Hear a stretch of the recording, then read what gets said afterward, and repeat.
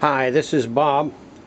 I'm working on a HEATHKIT HW104, which is also the same. This is the final circuit board, the PA board they call it. The transistors in this are shorted. I had taken 3 of them out, and as I was doing it I thought, you know, I'll bet there's a lot of guys out there would like to see how you do that. This board here is a phenolic board. It's not the G10 fiberglass board that you find in the SB104. The boards are identical, but this board will not take the heat as much as the glass board will, the fiberglass board, the G10. So you want to get in there quickly and take your parts off and make your repairs without too much heat and too much time spent. So I thought, gee, I'd like to show these guys how we did this at HEATHKIT when I worked there in the service department. Notice that I've got 2 little wood blocks under the corners of the circuit board. I got a couple pieces of cardboard that I just tore off of a box, and that's to protect the board a little bit. And this is a piece of 3/8 inch plywood that I've got setting here, and that provides something to hold it. The HW104 is right here, and the HW104 and the SB104 are identical in all aspects, except the SB104 has got a digital readout, so they'll be the same. When we did this HEATHKIT, we all had X-Acto knives. This is an X-Acto hobby knife with a number 11 blade. And a knife like this or one like it. I like a lot of heat, so I use my Weller 8200 soldering gun. And you might see in there, I dropped it the other day and I glued it back together with E6000. That's a really great glue. And so what you do, I'll demonstrate here.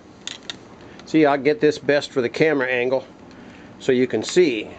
Hold the gun with my left hand, and you want to start on one side of the transistor and heat him up right on the tab, and you can get this X-Acto knife to go under the tab, and you can see how I fold it up like that. Now we want to get it folded up all the way like so, and when we do that, then we come around and we get another tab. By the way, when I put these back in, I always put a little bend in the end of the tab that points up a little bit to make it easier. Now we'll fold that one up like that, see? Now the transistor should be coming loose.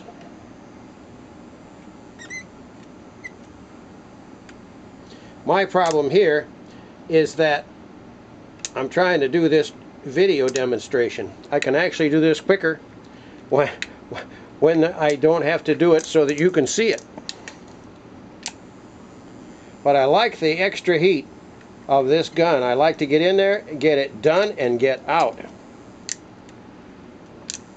Okay, now those 2 are loose. You can see it's moving a little bit. Now we'll get this one back here.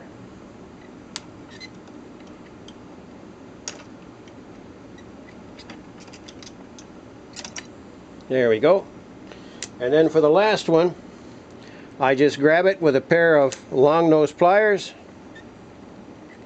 and pull the last one off.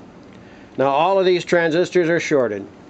I checked them with the Simpson meter before I started.